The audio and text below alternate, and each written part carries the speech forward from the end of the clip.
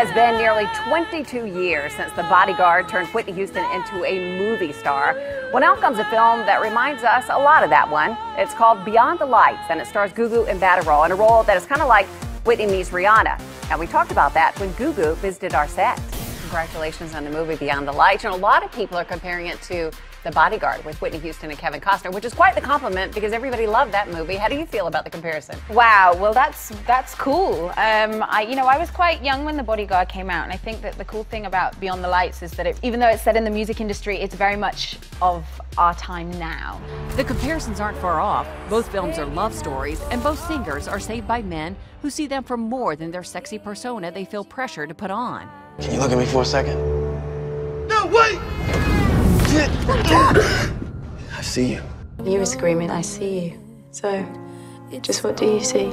You say that you feel like, you are this object, you're this possession. I think every pop diva was a 7-year-old girl once, and actually that transformation, everybody is talented, but what do you give away in the process? Noni is supposed to be the girl that every guy wants. We're selling fantasy here. A lot of people are actually comparing your character to Rihanna. Ah, yeah, we took a lot of inspiration from her and many other artists, actually. I mean, myself and Gina saw Rihanna live in concert, which was amazing. We also saw Beyonce. But that whole idea of persona, and I think the idea of, if you become this sex symbol, be it the music industry or the movie industry, what happens when the persona takes over, And I'm thankful as an actress that I can play a role and then I can sort of take it off and be me. We were very impressed by our own Roxy Diaz, who actually has a little piece in the movie. Yeah. I see that you brought your guardian angel with you, so are you going to keep her from falling?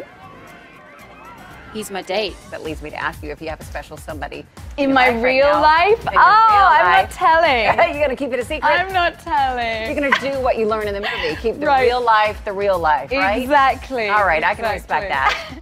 I first met Gugu at Oprah's house. O had fallen in love with Gugu as an actress and her movie Belle. See if you remember this moment from the luncheon Oh, right no? here. Take a look. Yes. This is your moment. Since you are Oprah's favorite actress right now, pressure to live up to that?